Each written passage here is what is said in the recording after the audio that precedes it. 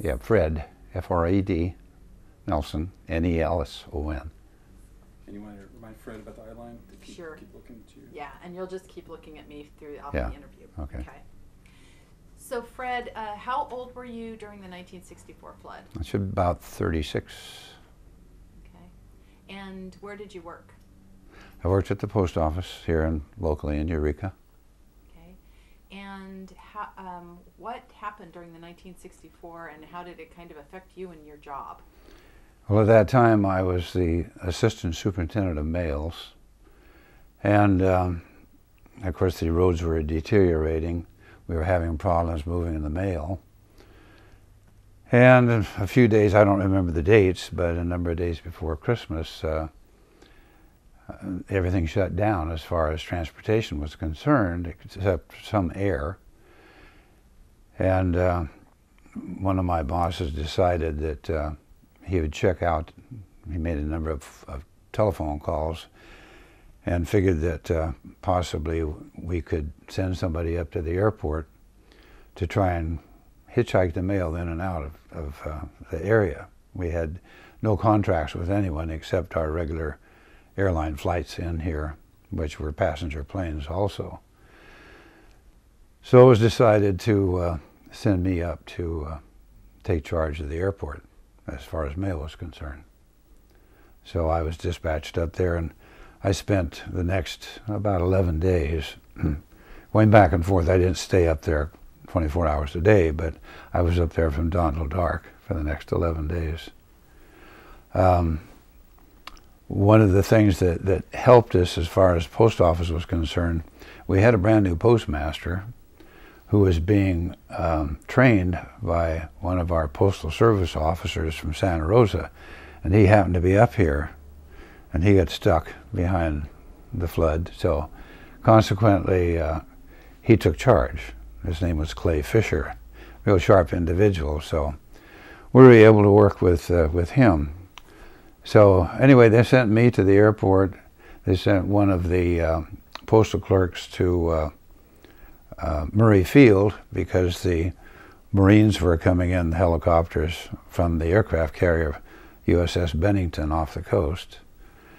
And they did send me down to Fortuna. The National Guard was coming in there, the Army, with helicopters, and so they wanted me to come in and check with them to see how they were doing, and everything was fine. The superintendent down there was handling everything very well. So my next move at the airport was to try and find airplanes that I could get mail on, and we weren't allowed to. I had no contracting authority to go to a private aircraft of any kind and strike up a deal, so it had to be strictly military. So one of the first ones that landed happened to be a Coast Guard 4-engine patrol plane loaded with electronics. But I tracked the pilot down and asked if he could take any mail out and where was he going to fly to. So he said he was returning to I believe it was the Coast Guard base in San Francisco at SFO. So he said, well, we'll take what we can. Well, they were so loaded with equipment that it came to pass that he only was able to take maybe 30 or 40 sacks of mail, and we had mail stacked up everywhere, because at that time, going back a bit, the let me think here a minute. That's okay. It's the wonders of modern equipment is that it's all Well, digital, no, you know? yeah, the Postal Service handled 99% of all parcels then, not UPS, because that was before UPS was so active. So consequently, we had mail everywhere. And our PMT drivers, the Pacific Motor Transport, was the contractor that we used, a branch of Southern Pacific, to bring the mail in on truck. Well, the head driver for Eureka and his crew, plus quite a number of the trucks were stuck behind, so they were put at our disposal to take the mail up to the airport, and so we stored them in trailers, stored sacks of parcel post in trailers until we could finally jar them loose. I'm not one to really think quick, so you have to give me a No, chance. you're doing fine. And I was thinking, like, what worse time could it be? Because it was Christmas time, so you have... Well, that's it. We were just absolutely flooded with mail. And the only mail that we were getting out on somewhat of a regular basis was the airlines that flew in here at that time. I believe it was Hughes Air West and maybe Pacific. They had a contract with us to take first-class mail in a certain amount, but of course they were passenger aircraft. So we sent out what we could with them. We got the mail on the Coast Guard plane. They were a very nice crew on there, and so they took off. And mind you, I'm in the middle of the airport, and the planes are starting to come in from every direction. I have no telephone because then we didn't have portable telephones to speak of. So the only access I had to a phone was one that was at the base of the tower in the ready room. So whenever they needed me during this period of time, they had to send a runner out on the runway to find me, or else I would check in.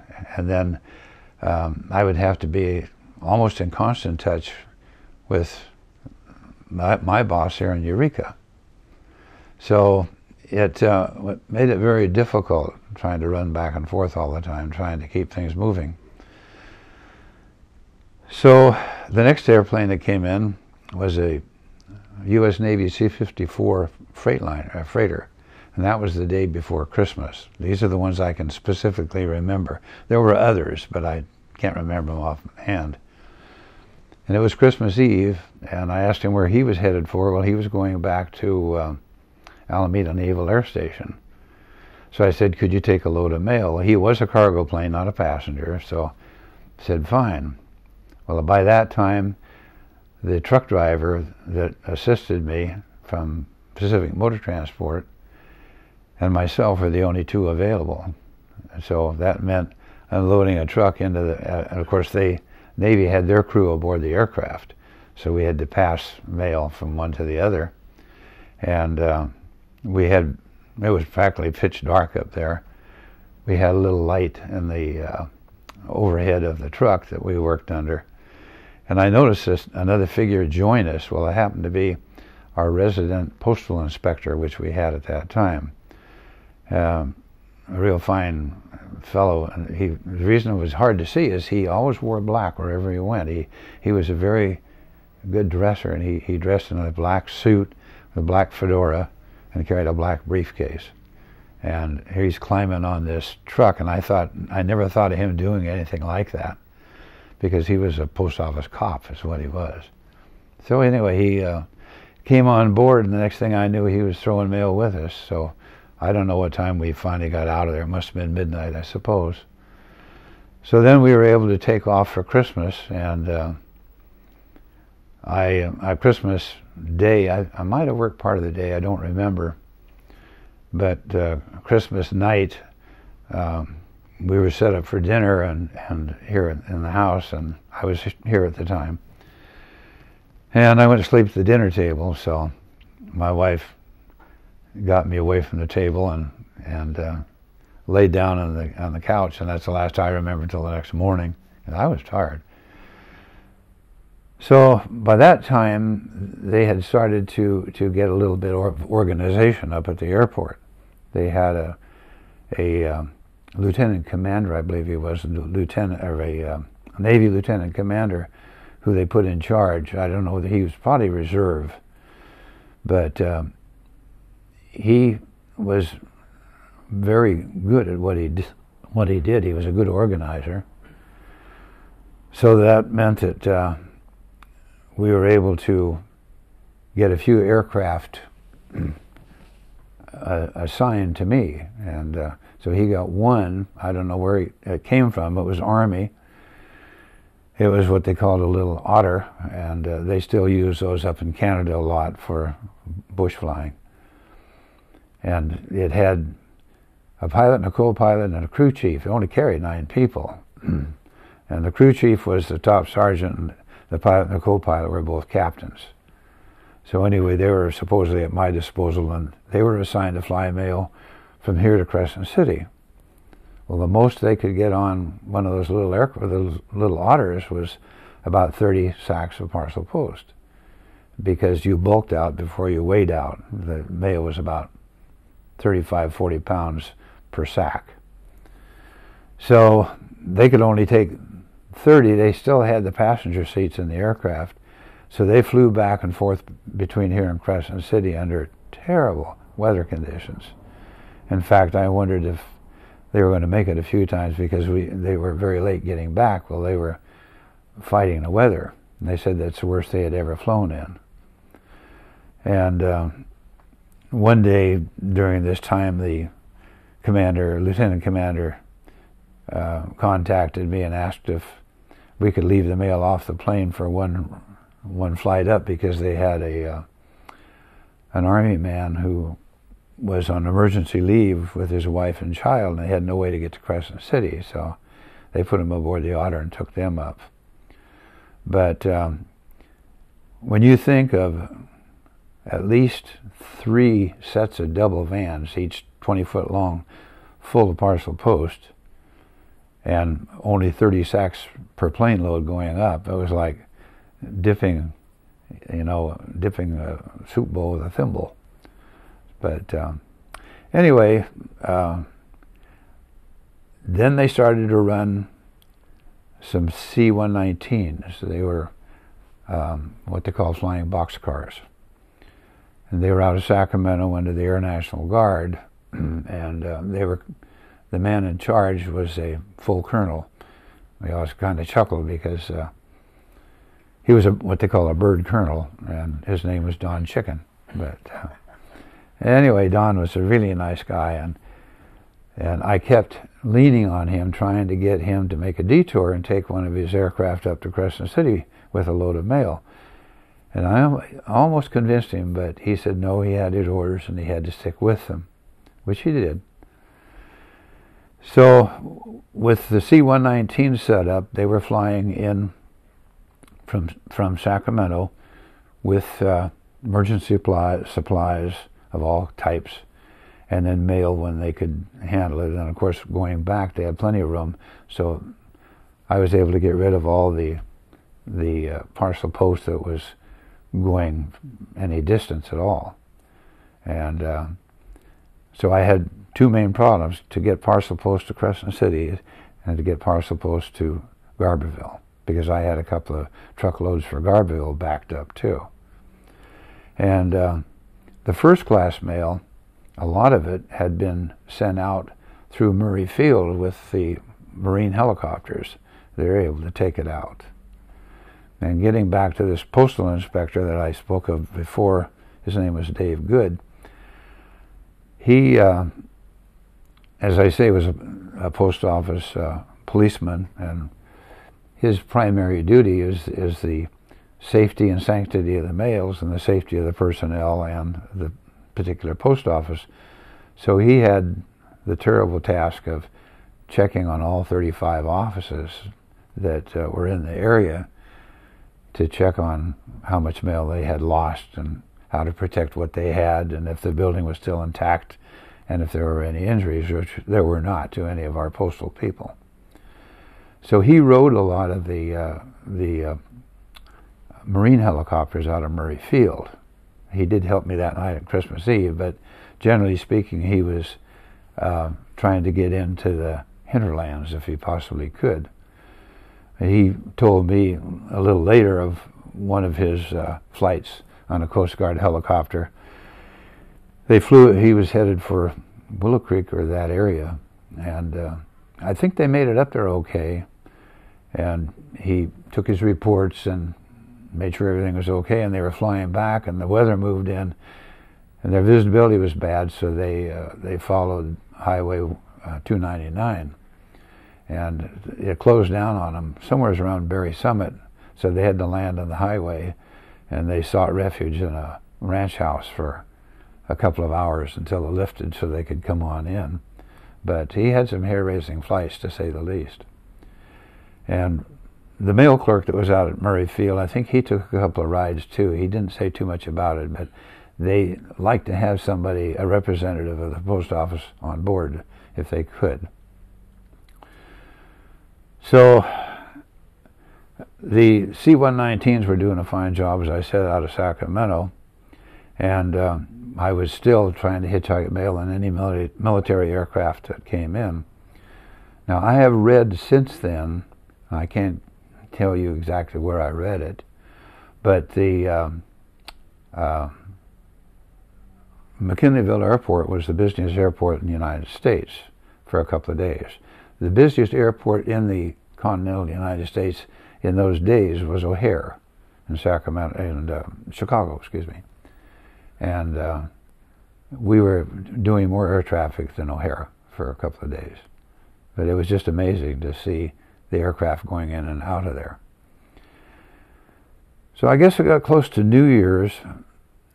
They flew in some CV-2 Caribous. They were a twin-engine de Havilland plane that had reversible props. They could back up to a barn or a building and load from the rear. And they had just come back, a lot of them, from fighting in Vietnam, where they dropped supplies to the troops. And they were what they call STOL aircraft, short takeoff or landing. So they could take off in just a few hundred feet and land the same way. They carried about 8,000 pounds. They had a crew of 3. There were, I don't know whether there were, I think about a half a dozen altogether. So as soon as I got wind they were setting up, I saw them come in. Well, I went over to their commander and tried to lean on him. Well, he said, well, the first thing we have to do is get hay delivered and dropped to the cattle. And once we get the cattle fed, then we'll help you out with the mail. So they called me over one day, and lo and behold, they were ready to take one aircraft to Garberville. So I had the crew load up the aircraft, and they said, we would like you to go with us. So they had a spot, each of the aircraft had a spotter, including the helicopters, that were local aviation people. In fact, Dave Zebo, who was the aviation director, was the spotter on this particular plane. Well, the co-pilot was a full captain, and the pilot was a warrant officer. And the crew chief was a top sergeant. So we loaded up, and we took off and had to fly the 101 down to the Eel River because visibility was so bad. So we stayed treetop level to Garberville, all the way to Garberville, and landed. And as soon as we landed, the ceiling closed in, and there was no way we were going to get out at the time. So they had communicated with Garberville to tell them that we were en route with mail, so we had the necessary vehicles there to unload. So we all went uptown to Garberville and had a cup of coffee. Well, we didn't want to lean on them for food because they were in dire straits down there then for rations for everyone.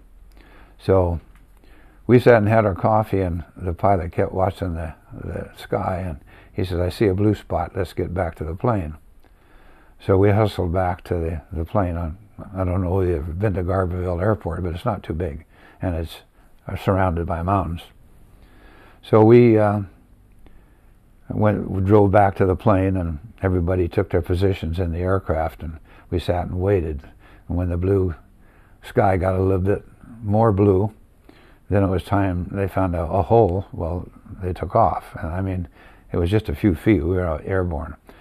And the crew chief had told me, he said, when we go up, he said, make sure your seatbelt's tightened because he's going to hang it on his props. And he did. He took it straight up, and up to about 8,000 feet. Well, when we got up to 8,000, we started to ice up then. So we were empty at the time, so we had no cargo to worry about. But they leveled off at 8,000 and then dropped. They flew due west to the coast. By the time they got out to the shoreline, they were low enough where we had no more ice. So then they dropped down to, probably about 500 feet or so above the surf, and we came home following the beaches to McKinleyville. So it was an adventure. Then a day or two later, they called me, and they had 2 of the aircraft available then to fly mail to fly parcel post to Crescent City.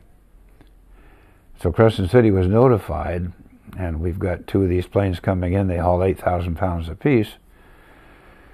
So we took off, flew up the coast, and of course by that time we had set fire to a lot of the debris on the beaches, and you could just see one line of smoke, pall of smoke up the beaches to Crescent City. Well, we dropped into Crescent City with no problems. The only problem was when I looked as we come down the runway, I see one little moving van out there for 2 plane loads of mail. And they took one look from their vantage point and saw the situation. So they quick went out and got themselves a couple of semis. And so we got unloaded and hustled on back. From then on, then they started to move mail for us, and things simmered down somewhat. But it was an adventure in itself. I'm just imagining this kind of sense of drowning in mail, because it's like people don't realize, you know, that mail moves because you have a place for it to go, and when it doesn't go, it starts backing up. And what a sense that has to be for somebody who's in charge of moving it, because people don't quit bringing in new mail, or from the local area anyway. Yeah. You're still getting packages. You're still getting stuff that you have to deliver. Well, that's true. Excuse me. The volumes of mail didn't really stop, and people kept mailing with the hope it would get out. You know, they didn't stop to think of what we might have to go through.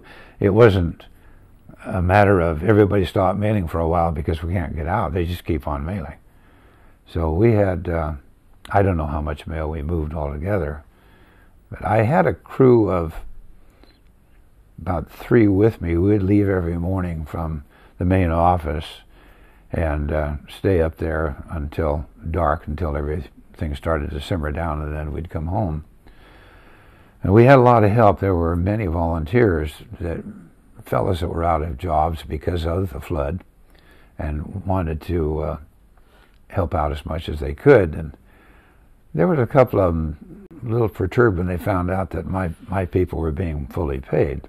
But I mean, that's just the way it was. And at that time, we didn't get overtime. We were given comp time, compensatory. So I ended up, after everything was said and done, taking a month off, because I don't know how many hours I had racked up, but quite a number. It was a very cooperative bunch. The pilots were all very cooperative. There were a couple of pilots that wanted to lease or maybe let us use their aircraft, but I had no contracting power whatsoever, so I had to refuse them.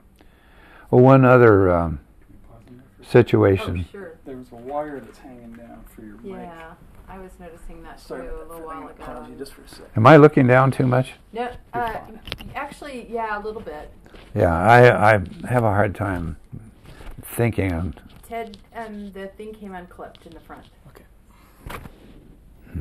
You know, everybody has like their place where they look at when they're trying to recall events, so Yeah. it's perfectly normal to do that. I don't want to Actually screw goes- things up. Yeah. Like that? Did I hang out? No, actually, it doesn't need to hang out at all. You don't Oh. need to see it at all. You could tuck it back there so that it doesn't show, and then just try and run the cable underneath the collar around to the back. Fred, would you say testing, please? That back far enough? Would you say I- testing? I'm not sure. Texting? Testing. Texting. I think that's good. Try to get, Yeah, I think that's good. They couldn't try see to it get on testing. And then, sorry. You testing or texting? Testing. Testing. Okay. Yeah, I'm just gonna check levels, because he just moved that mic around. Okay. I think Looks good. All right. Thank you. One thing I'd failed to mention was in the early part of the problem up there at the airport, the post office department in San Francisco, we were the post office department then. Now today it's the Postal Service. But anyway, they made a decision they would send us some mail via commercial aircraft. So they took two of the commercial airlines, I believe it was Hughes Air West. They didn't bother to take the seats out of the aircraft. They were twin-engine aircraft, probably seated not more than 40 people, I would say, at the outside. But they loaded what they could, the parcel post, on the aircraft. And I got this call they were coming, so when we opened the doors of the aircraft and looked in, here's all these sacks of parcel post stacked on the seats and also on the floor. They left the aisle open, but when they did that, they had to lash it down. So rather than lash each seat's mail, they took a long, endless cotton rope and started from the front and went clear to the back, in and out, making all kinds of knots and so forth. And of course, I looked at that and it was going to take us forever to unload this aircraft, and we had two of them. So I wanted to get out my pocket knife and start cutting ropes, but then I started to think they wanted us to send mail back, and I had to use those same ropes to retie everything that went out of here. So I called San Francisco and said, don't do that again. No, we don't want any more of that, because it's a waste of manpower and time. Then they started sending in some of their big 4-engine cargo planes. I don't remember the type of aircraft, except they were large 4-engine Army aircraft, and they could carry a lot of mail. And then they started to bring in of course we have to remember, we not only had the parcel post, but we had third class. That would be your magazines, be your periodicals and so forth, which are treated as another class. That's third class. So they held that back because what was important was the first class mail, the letters, and then the parcel post, which would be Christmas gifts. We'll worry about the publications later. So as soon as they got these large cargo aircraft available, they started to load those up, and they were heavy because a sack full of magazines weighs a lot. So we had that to contend with, and that was a real job, getting all of that off up there too. But that was probably towards the last before they started to do that. But it was quite a while before they got things opened up again. I can't tell you much about surface movement because I was up there and that was my thing to do. Yeah. So. Yeah, that was a while before things got back to normal. Mm-hmm. Yeah. Correct. Wow. And would you just say a sentence again? Because I think when I mentioned it being Christmas time and that being a bad time of the year, I think you responded to me, but didn't make a complete sentence out of it. So I would just ask you again. So that must have been a bad time of year because you had all those Christmas packages to deal with. So it was a bad time of the year weather-wise with packages and Christmas mail, because at that time the post office was the prime mover of parcels, not UPS as it is today. Perfect. Is that better? Well done. Do you guys have any questions for Fred? Anything that you'd like to ask? Nothing? Okay. I think that's good, and man, you Let me take a look at that. Yeah, why don't you do that, because that will help jog your memory.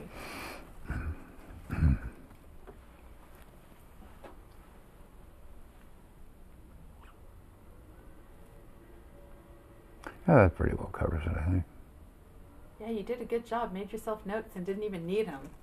Wish I could do that. That's great. Well, I'm supposed to speak on that. I got to speak on this in December. Oh, okay.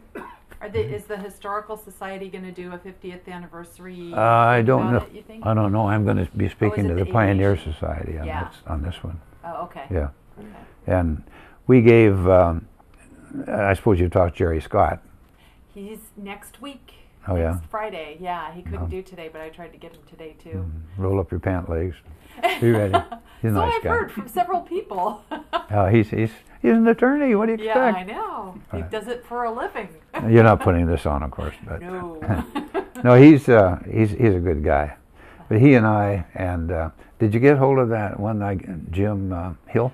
I haven't called him yet, but I was trying to figure out where we would group him with. But I think we're going to be doing some more interviews next Friday and Saturday in Eureka. So I'm thinking that I will contact him soon for that and see if that Yeah, will the work. three of us gave a presentation 2 years in a row down at the county library for the Historical Society. It's been a number of years ago now. Yep. But Jim had a very interesting experience. Of course, you'll find out later. But he was a spotter on a helicopter, and he made one flight, and he's lucky that he ever got to McKinleyville. But I think I saw that, and Yeah. I saw because I watched that videotape that they made for the library, and yeah, it sounded like, you know, it should be about here, you know, sort of thing, and then out of the fog the tower appears. yeah, Yeah. that's what happened, and sort of the cliff too. But, Yeah, the cliff. Yeah, because they'd been following the ocean, Like, and they had come to up. had to climb to go land. Yeah. Yeah, it was almost like he was a rat in a maze in his mind and took them exactly where they needed to be. And any deviation from that trip he took them on would have been disastrous. Oh yeah, definitely so. It was a crazy No, time. he really used his head. He's a nice guy to talk to. He's quiet. He's soft spoken, but a nice guy. Good. So I don't think you've run into too many people that weren't pretty decent. Oh yeah, everybody so far has been wonderful. That's good. Wonderful interviews we've done, all over the county, all the way up to we were up at Requa last week, and we're going to be going inland to Hoopa and Orleans. And, Have you been to Orleans yet? I've been there Yeah. before, but it's Have you ever been a seen the while. airstrip there? No. Well, one of our guys, he was with me, one of my crew up there. One day they decided to send him with they took a CV2, one of those caribous, and loaded up mail for the area and supplies, and they wanted him to ride with them. And he said, boy, that was a hair-raising experience, because from what I understand, I don't remember the airport too well myself, but the runway's not level, it runs uphill, and it's very short. And he said that was a real thrill going in and out of there. He would have been fun to talk to too, but he's deceased now, so anyway, Too bad. Yeah. there's a few of us left.